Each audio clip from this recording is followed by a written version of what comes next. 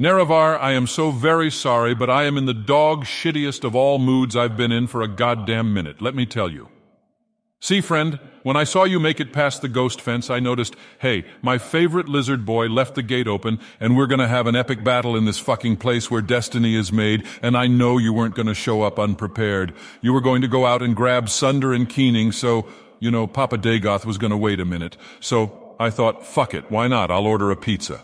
I know they literally got a Pizza Hut in Ghostgate. I have had at least 6 buoyant armigers deliver me pizza, so there shouldn't be any sort of delay or whatever. It wasn't that big of an order.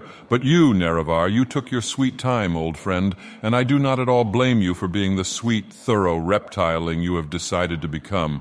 But holy shit, does Vivek need to make his cultists get their heads out of their asses because I made that fucking order 50 minutes ago? I was afraid the pizza was going to get cold. Now I'm stressed the pizza isn't even going to make it by the time we get to the heart chamber.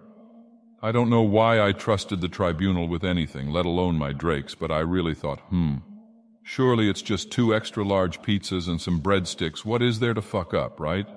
Am I crazy for thinking that? Oh, one was going to be pepperoni and the other was going to be an Ascadian. I wanted you to have options in case you didn't fuck with pineapple. It's fine, I do. I just wanted you to have options. So, I don't know. This just feels wrong.